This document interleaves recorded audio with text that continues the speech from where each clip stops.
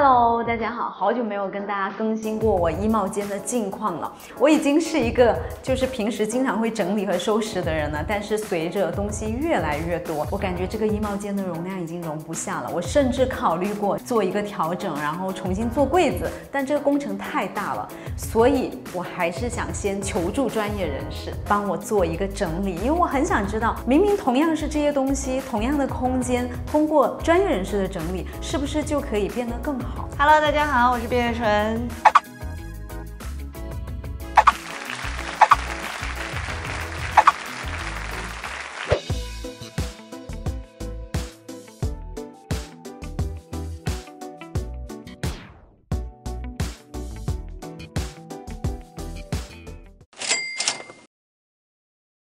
我专门把它们全都打开了，让您看一下。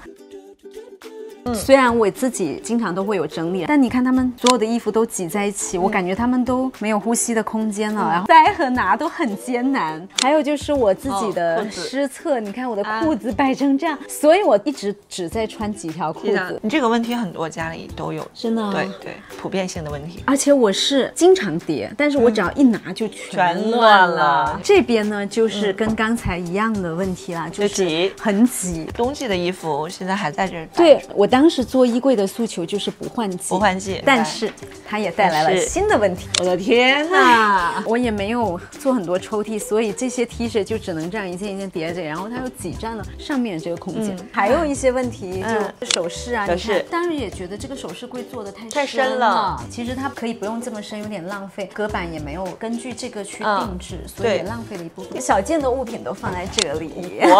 这个也是很多家庭都会做着这个多宝格，对。我感觉它是一个形式，因为你看我这一个格子里面放那么多的袜子，对，然后好像不需要它们也可以。这边又是我的其他的衣服，因为实在是衣帽间放不下了，就把它们放在这里。然后有一些礼服啊，或者是我们自己品牌出的衣服，还有一些是要拍摄的衣服，现在就都堆在这里了。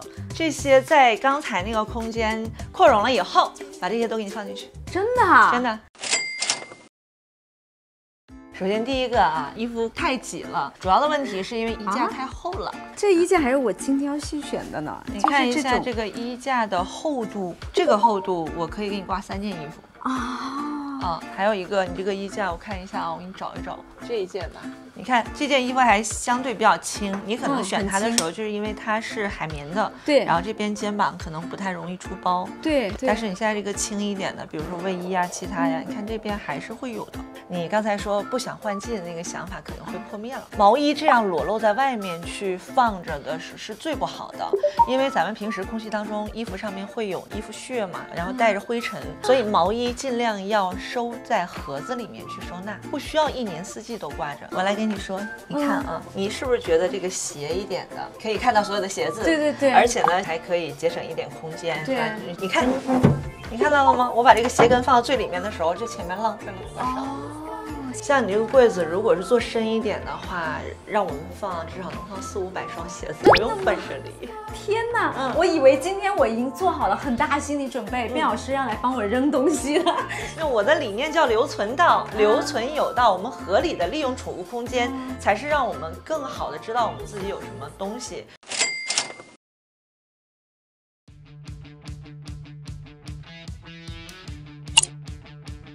看到的就是大多数客户当中也是属于非常整齐的这一波了。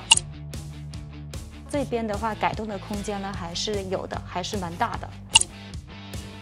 工作量呢，其实加上我的9位整理师，那9位整理师呢，我们会帮卡卡的这整个区域的话，应该是要2天左右，甚至晚上还会加班。如果按照5颗星来打的话呢，那我觉得卡卡家应该是在3颗星。天哪，第一次看到他们这样被摆出来，所以要把它们一个个装到收纳袋里，然后再放起来。现在先分类，分好类别了以后，根据它的高矮、大小个儿，然后来去调整你的层板的间距，然后这样呢，层板那里面就不会浪费了。看看，哇，天哪，我的鞋子摆满了整个房间。陈列的时候呢，也会根据你常穿的，比如说你喜欢穿这个浅色的，对吧？那就会常穿的就把浅色的放在你最好取用的位置。不常穿的就放在上面或者最下面。哇，太壮观了，我都不敢看了。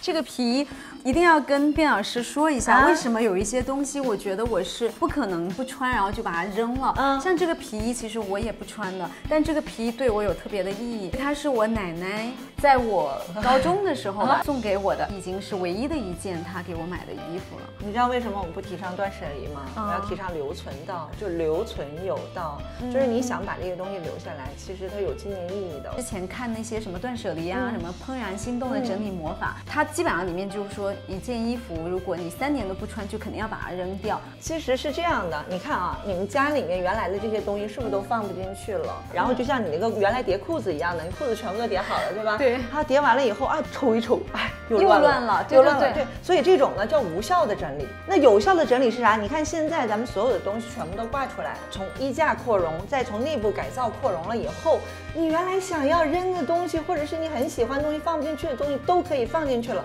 这个才是有效的整理，然后并且能够把你自己特别喜欢的这些心爱的东西给留存下来。通过整理，其实你是能更看清自己的。虽然是我现在看起来很整齐，但是我刚才已经在焦虑，就是万一我找不到东西，或者是我拿完东西它又乱了，怎么办呢？然后我要定期请收纳师。不要！